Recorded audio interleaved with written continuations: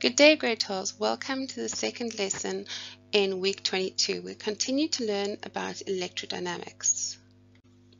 In the last lesson, you learned about the fact that there was a magnetic field caused by a current carrying conductor.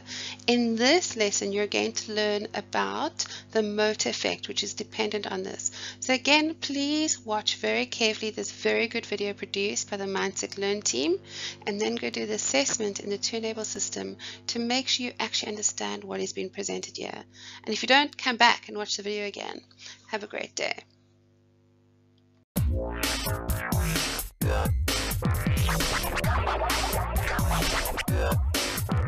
Hello and welcome to the second lesson in our series on electrodynamics. By now we know how magnetism is formed when current flows through a conductor. We also know a way to predict the direction of the magnetic field around the conductor, and that a solenoid can be turned into a useful and powerful magnet. One thing certainly occurs to me though: how can I put this magnetism to use? The answer is all around us: the motor effect. The motor effect describes the way that a conductor experiences a force or movement when it is in a magnetic field. Simply put, this is one very effective way that electricity can be used to create motion. The motor effect results when two magnetic fields interact.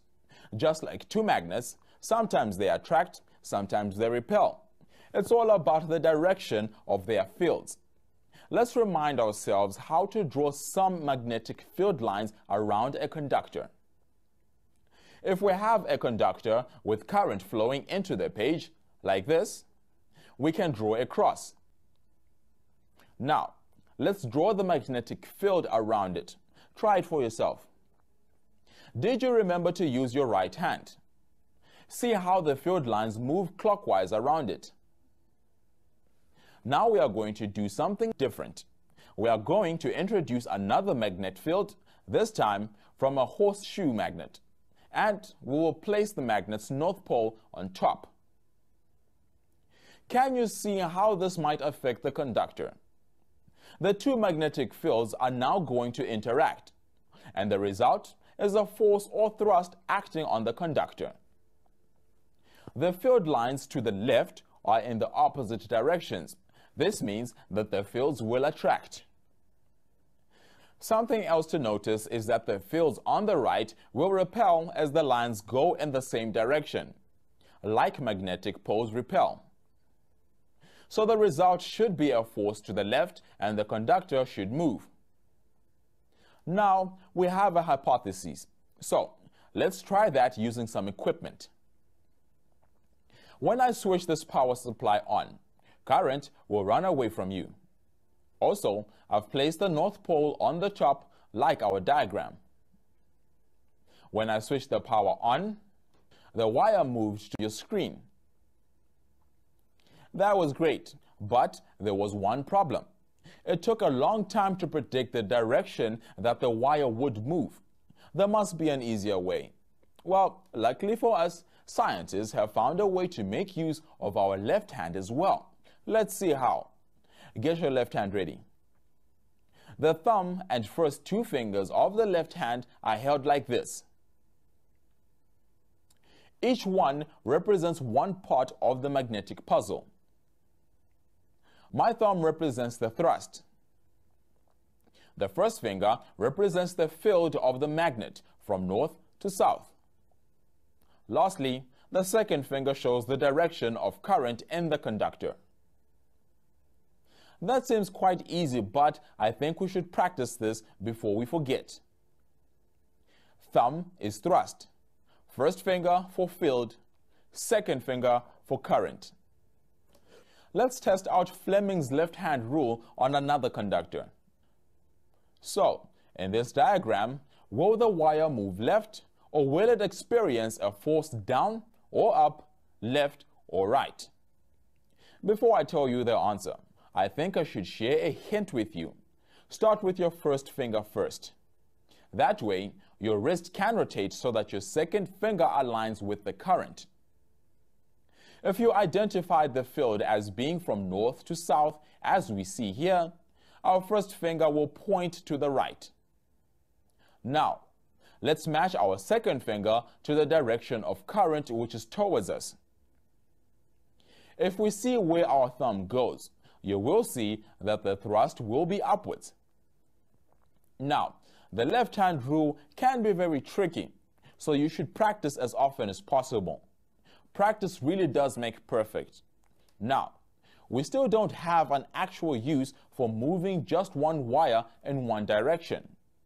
All of the electrical appliances that move seem to move in a circular fashion. This is an electrical motor from a toy car. It's very similar to the types of motors that are used in appliances. You may recognize some of these appliances from around the house, like fans, refrigerators, or blenders. I've prepared a very small version of the electric motor here. Using just the power of a battery, we can cause the motor effect to turn the coil of wire, but only when I hold this magnet close to the coil. When I remove the magnet, the coil stops turning. Let us look at a diagram of a real direct current motor. When current flows through the wire in the diagram, the coil of wire will begin to rotate. Start with the field. I have chosen the closest side of the coil to work with. Now, rotate your left hand under your second finger in the same direction as the current, like this. Can you see where the wire in the picture will go? This part of the coil will experience a downwards force. Electric motors have one major problem. When the wire we showed is pushed all the way to the bottom, the motor would stop. Clever inventors found a way to fix this.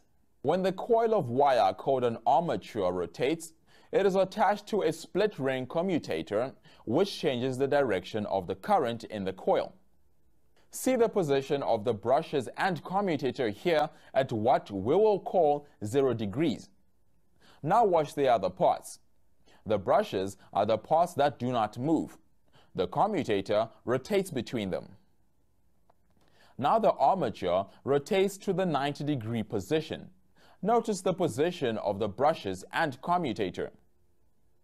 And compare it to the situation at 180 degrees and at 270 degrees. The brushes are the parts that do not move. The commutator rotates between them. Let's go over those parts and their functions. The armature is the coil of wire. The brushes are fixed and made of carbon. The brushes touch the split ring commutator, which switches the direction of the current in the coil. How can we make these motors more powerful to do amazing things like drive cars and electric drilling machines? Well, these motors use a coil of wire with electricity and permanent magnets. So when we change these things, we can make a motor more powerful. More coils of wire, higher current, and stronger magnets are all ways that the motor can be made more powerful and produce more power.